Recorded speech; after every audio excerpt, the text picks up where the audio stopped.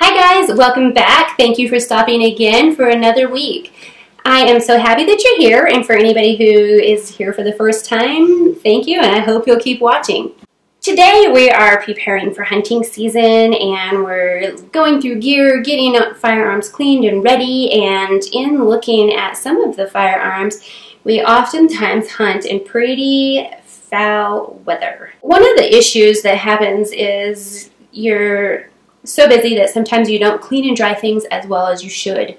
And I came across a product at Flambeau Outdoors last year at SHOT Show, and it's something that I actually have started putting in my gun cases and in my float bags for my shotgun, and I wanted to share that with you.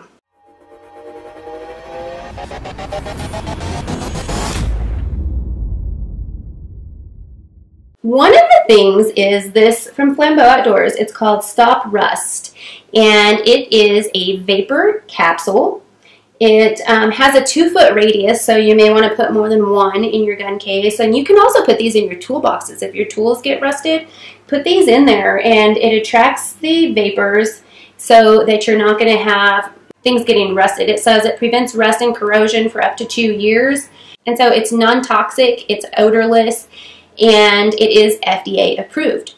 This is a really cool thing, as I mentioned, to put in your gun cases, but I also have something that we put in a couple of the barrels of the firearms in our gun safe. So as you can see, I've got a hunting rifle here, and this is a little 243 Savage. If you are looking for a rifle for a lady, this is a great model. It's Savage Lady Hunter. This one is a 243. It does come in other calibers.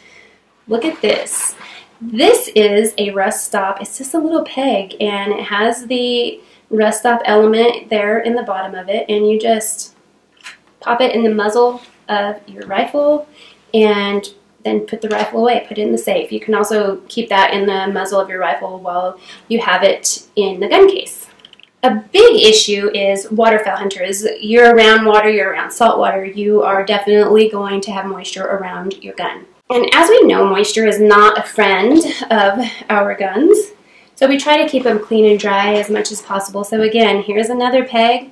Just pop it right in there, pop it in the muzzle, and you're ready to store it away. You can leave that in the muzzle while you have it in your float case, and it will help absorb the moisture and keep your firearms safe and healthy for a long, long time. Let me know in the comments below.